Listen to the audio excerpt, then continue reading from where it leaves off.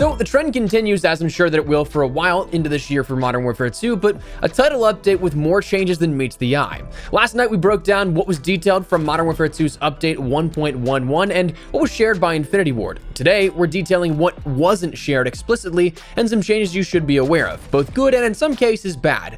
Today we're taking another look at some stealth changes in Modern Warfare 2, Warzone 2, and DMZ. So as we go along, drop your thoughts below. What are you liking out of this update? Anything in particular? Anything you're not too fond of? Whatever the case, drop your thoughts below. But if you enjoyed the video, you find it at all insightful, do me a favor and drop a like on the video. And if you're new to the channel, make sure you subscribe to stay updated with all things Modern Warfare 2, Warzone 2, and DMZ. We're chasing down 600,000 subscribers, so if you're part of that 70% of viewers who are not subscribed, I'd love to have you in the community. And finally, check out today's sponsor, Own a Saber, but more on them in a bit.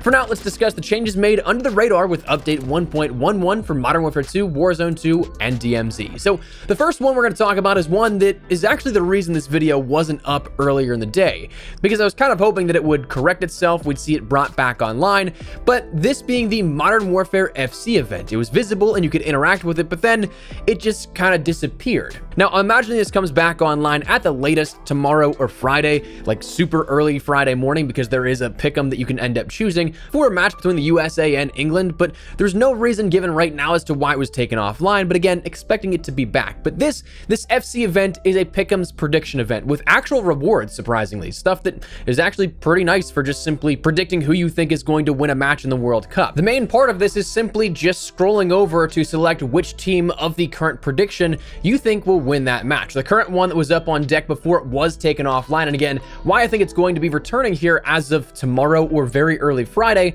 was the USA versus England. So that is the match that actually does happen on Friday, so the first of these upcoming matches that you'll want to place a bet on. Now, this is something that if you end up getting your prediction right, you'll end up getting 10,000 XP for the correct prediction, actually a decent amount of XP, the country calling card, and a country war track to go along with it for your vehicles. In their rules page, it does say that there's consolation prizes for those losing teams and predictions. To what those will be, we won't know until Friday in that first prediction when it's over. I wouldn't be surprised though if it's that calling card and war track still granted, maybe just not that XP and the count towards the blueprints. But speaking about blueprints, the additional rewards and bonus items are that if you correctly predict 2 match outcomes, you'll end up getting a TAC M blueprint. There's a Modern Warfare 2019 combat pack that reminds me of the design here on this one. Not sure how similar it actually is off the top of my head, but then at 4 matches correctly guessed as well, you end up getting an STB 556 blueprint. So just simply for placing bets and maybe getting free XP, calling cards, and war tracks, you also have the potential to get free blueprints as well. So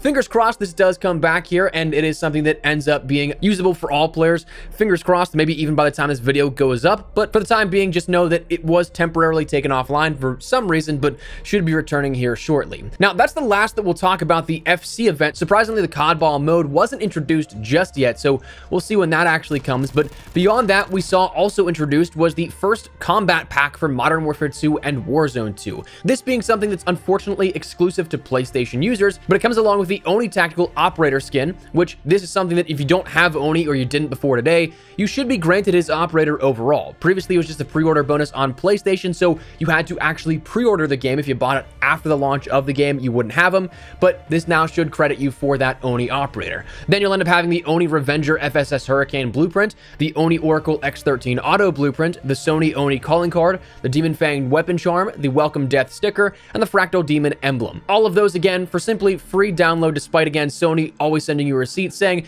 thank you for your purchase. So beyond that, we have a bunch of other things to talk about still. One of the ones that is an interesting change that went under the radar but is really out of the ordinary by comparison is that some weapons actually got adjusted across the board, and I'm not talking like balancing, I'm talking that you might not have them max ranked anymore. Some weapons actually ended up getting an additional level added to their weapon progression, those weapons being the SO14, MX9, Bryson 800, the RAL MG, the EBR14, the MCPR 300, the SPX 80, the P890, and the Basilisk. Now, with the way the weapon progression system works in Modern Warfare 2 and with other past Call of Duties, well, adding another level means that we got another attachment, right? Well, actually, yeah. So for gaining another level on each of these weapons, you'll end up getting another attachment, those going as follows. The SO14 unlocks the Model 1957 stock, the MX9 unlocks the 9mm sub-op ammo, the Bryson 800 unlocks the Mac 8 Frostbite muzzle, the RAL MG unlocks the demo folding stock, the EBR14 unlocks the FSS Spider grip, the MCPR 300 unlocks the FSS Merc stock, the SPX 80 unlocks the Max DMR precision stock, the P890 unlocks the BP grain grip, and the Basilisk unlocks the 500 armor-piercing rounds. So that is a handful of new attachments offered up across the board for use depending on what weapon platform and weapon category across various number of weapons. But does this finally take care of all the locked attachments that we may end up seeing in the gunsmith? Surprisingly, despite there now being 9 more attachments accounted for, no, it actually doesn't take care of all the locked attachments. There's still a handful of attachments visible across gunsmithing with really no explanation why as to they're locked and how to unlock them. It's possible they could be from the upcoming Chimera in mid-season, but nothing is guaranteed.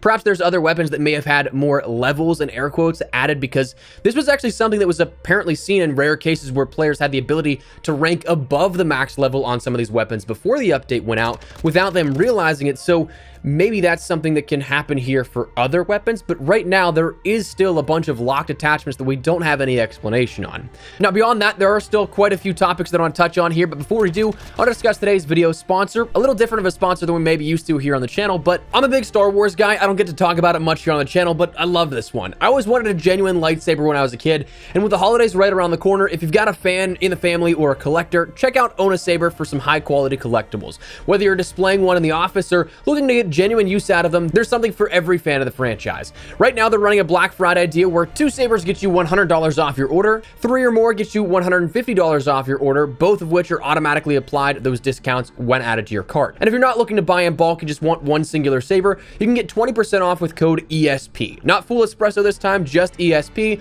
The deal ends November 30th, so act fast and check out Own a Saber. Now, beyond that, we had a couple of additional changes, some smaller stuff that we can kind of breeze past, but definitely worth noting. Firstly, when you start up the game, there's a new COD HQ Start Screen that just says Call of Duty before throwing you into that sort of landing page for multiplayer, DMZ, and Warzone. There apparently was a new streak notification added in some rare instances. Doesn't seem like all streaks were added to this sort of notification system, but you might see a pop-up on screen that states that a streak is inbound. The CDL playlists have returned here in regards to private matches, but the big difference is that you can no longer glitch them to end up seeing unreleased and upcoming items, or to be able to equip things like Orion camo, whereas you have not earned it on your main account. That stuff now adheres to the same unlock and visibility rule sets as regular private matches. The M13B apparently has a bit more of a difficulty now in unlocking it, whereas it may have been a pain for quite a few number of people already.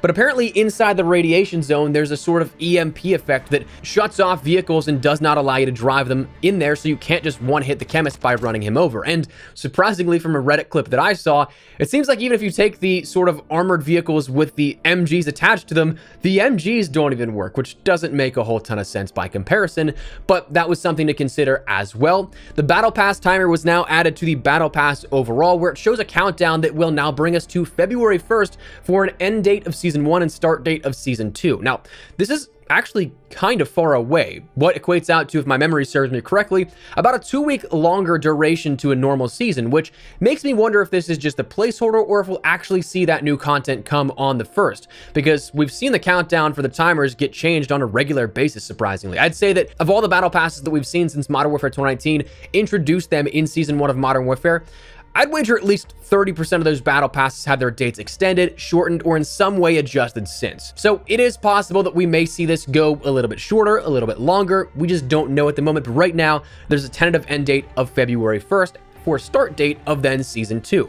Now, the final thing that was added with this update under the radar is a funnel content pack. This one's a paid one though, so don't really care too much to go into too much detail for it, but it is something that is the Desert Rogue Pro Pack. Our first Pro Pack of, again, Modern Warfare 2 and Warzone 2. This will cost you $19.99 of real cash, not COD points, but it comes along with 2,400 COD points, a Reyes Operator skin, the Dust Devil SO14 blueprint, the Sandstorm Lockman sub blueprint, the Charming Camel charm, the Desert Death sticker, and the Desert Pro emblem. So That stuff really up to you if you want to end up doing it. To me, it's kind of like getting bonus items for buying COD points, because $20 is what it costs to end up getting 2,400 COD points. So that first thing listed with that price point is essentially what you end up getting, and everything else beyond that is bonus. But again, don't really care too much to go into detail with that, but that is what was updated here with update 1.11 and a little bit beyond here, because again, none of this stuff was really communicated. So that is what we're going to call it. I'd love to get your thoughts and feedback down there in the comment section down below. What are you guys looking forward to in regards to any upcoming changes? Anything that you guys really like out of this so far? Are you hoping that that FC event comes back and we get to get those votes in by Friday?